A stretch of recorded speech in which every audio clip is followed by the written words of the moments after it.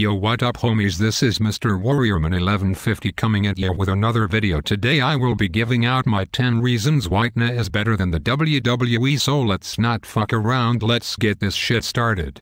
1. TNA doesn't shove their superstars down our throats, give us something that is worth a while. 2. TNA is only 2 hours, which is good. In WWE you only get 3 hours of raw PG bullshit that you have to go through until it's over. I'm glad I stopped watching after WrestleMania 29, we all know what happened back then. Number 3.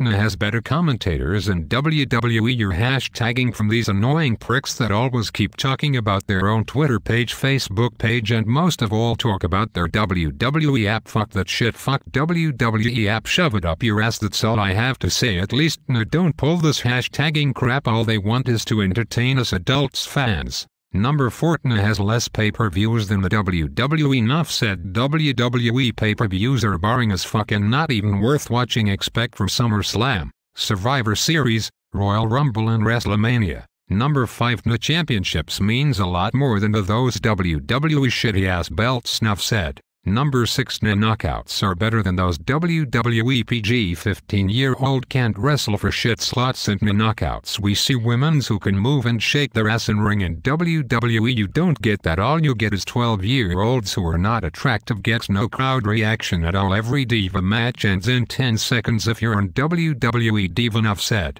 Number 7. TNA arenas looks better than the WWE PG bullshits. Arenas that look the same, just look at Raw, SmackDown, NXT, Main Event, and Superstars. WWE can't make a different arena for shit, they so retarded. Number 8. TNA divisions are better than WWE retarded ass divisions of today. Enough said. Number 9. TNA tag teams championships means a lot more than those WWE 1-cent penny belts. I hope somebody gets rid of those 1-cent penny ass belts, they serve no purpose of being the credibility of the real tag team belts. Last but not least, number 10. TNA is TV 14 for life. It will never ever go to PG bullshit like the WWE. I pray and hope TNA goes to beyond greatness, that is TVMA. It would definitively be the top show to watch, just like the Attitude Era. So yay, in the future we say fuck the WWE for not giving us what we want. TNA is where it all matters. Thoughts is it? You guys be sure to leave a comment, like, and subscribe. Until next time, PG stands for pure gayness, and see you my bitches.